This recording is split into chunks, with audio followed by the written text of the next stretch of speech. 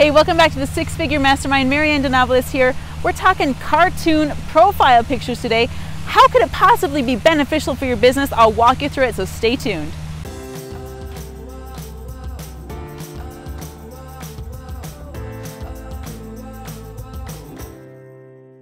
Okay, so you want to create a cartoon profile picture? There's a couple of really easy ways to do it.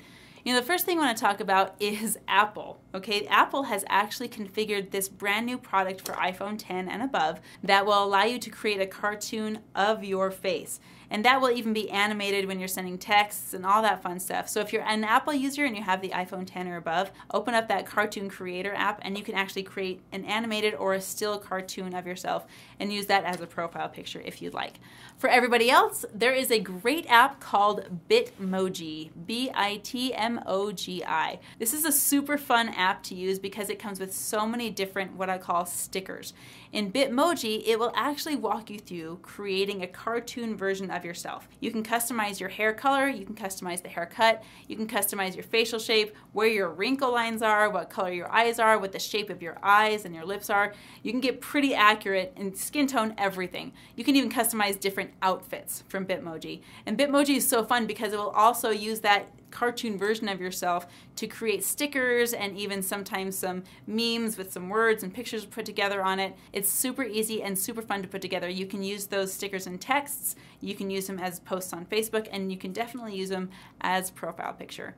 Now, why would you want to use a cartoon profile picture? When is it appropriate in business and when is it not appropriate in business? Think about what a cartoon picture conveys. If you're in the graphic arts, it's a really fun opportunity to animate yourself. And the graphic arts is a creative industry, which means the cartoon version of yourself is part of that image. It's part of your brand. It's part of the playfulness of what you do. So consider your industry. Does your industry lend itself to that playful, whimsical, kind of less than professional appeal? And I get it, like some industries are professional industries, but they don't want to feel like professional industries. And if that's one of yours, that might be something to consider. If you want to be professional, but you don't want to feel professional, a cartoon is one way to do that.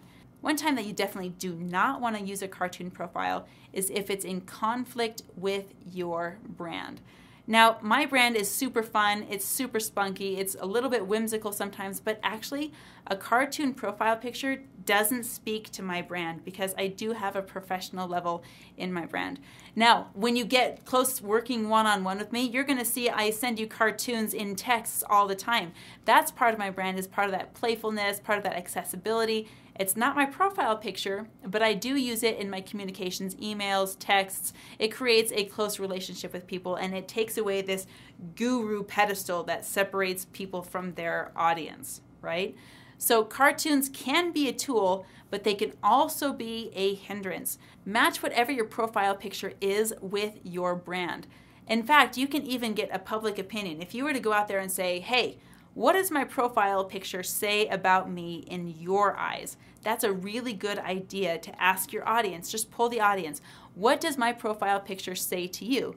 Then switch it over to a cartoon and ask the same question and just ask yourself, is this feedback I want to be hearing? Is it feedback that supports my brand?